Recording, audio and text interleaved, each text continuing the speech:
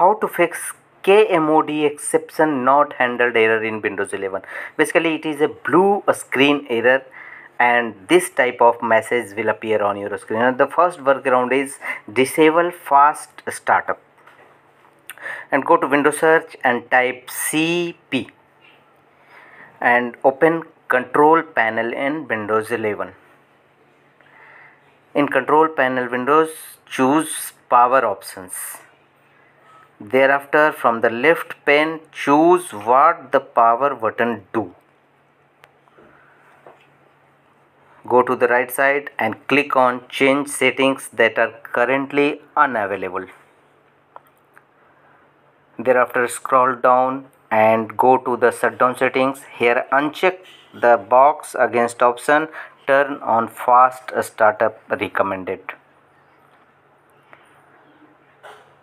Finally, click on save button to save the changes you make.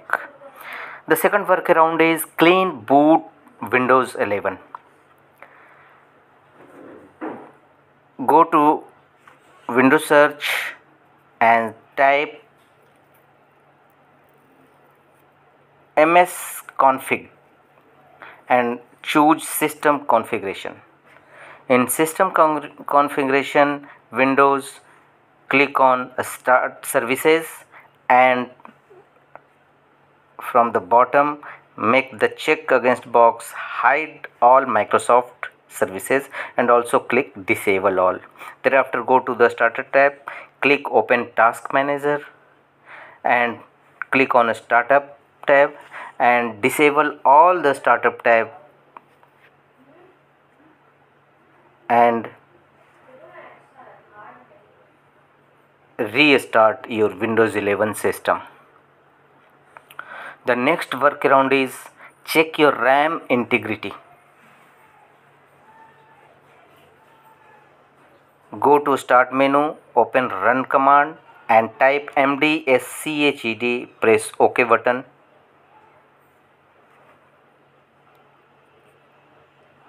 Here click on restart now and check for problems recommended. The next workaround is update your network and other drivers. Thereafter, go to start button, choose device manager and in device manager window go to network adapters. Right click on your network adapter and choose update now. Click on search automatically for drivers option and Windows will now update your driver. The next option is free up drive space. For this, go to start button, choose settings cog and under system from the right pane choose storage and from the right side cleanup recommendation.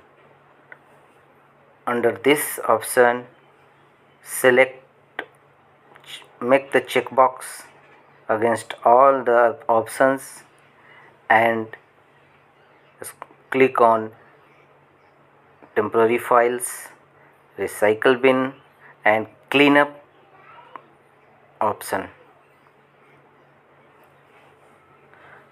Here also click on cleanup option. It will create additional space. Last one is check for malware. Go to Windows search, type Windows security and click on Windows security option. Here click on virus and threat protection. Next click on quick scan and you also click on scan options and here you should choose full scan button. It will check all your malware in your system and clean them automatically. You should also choose Microsoft Defender offline scan and finally click on scan now button. That's all.